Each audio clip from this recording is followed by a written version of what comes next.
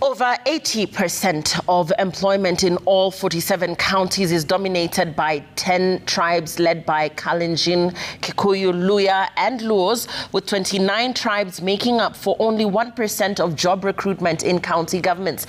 According to a damning audit report on diversity of the County Public Service released by the National Cohesion and Integration Commission, only 13 out of 47 counties have complied with the recruitment policy, with the number of counties that embrace ethnic diversity in job enrollment falling to 13 this year compared to 21 in the year 2016.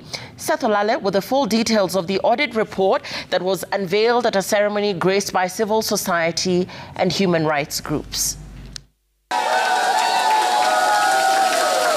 The second audit report on diversity of county public service that coincided with the 10th anniversary of devolution revealed massive ethnic preference and favoritism in job recruitment in county governments. Counties, that is the most. The 200-page report reveals that the total workforce in counties is 184,876, with female employees dominating at 53%, while male employees accounting for 47% of the workforce. Employees with disabilities are 2,089, representing 1.14%.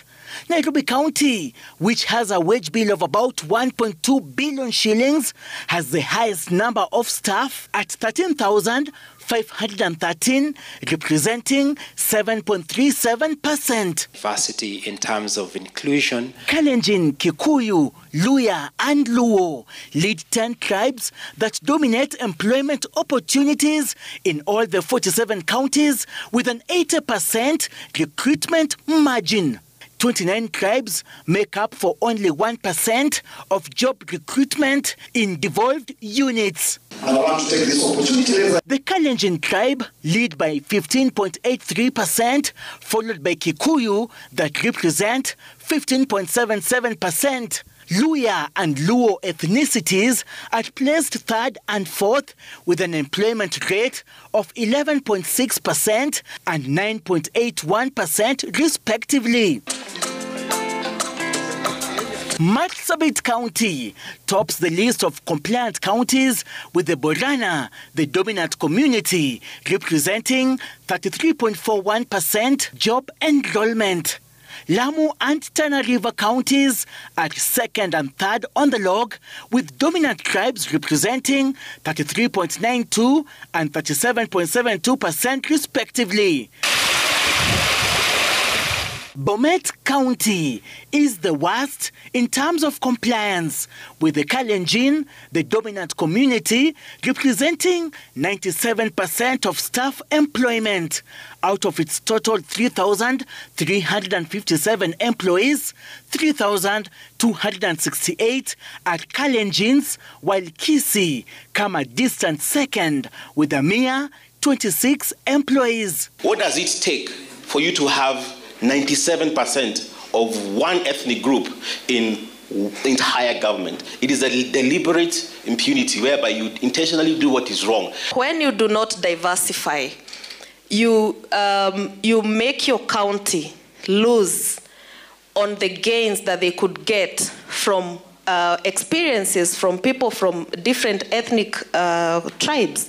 Nairobi County, which has been ranked as the most diverse county since 2016, leads in counties with highest diversity in workplace, with 38 ethnic communities, with West Pokot placed as worst regressed county with a negative 42.35% decline in diversity. Only 13 out of 47 counties are compliant with the laid down employment and recruitment procedures, with a number of counties embracing ethnic diversification in job enrollment falling to 13 this year compared to 21 in 2016.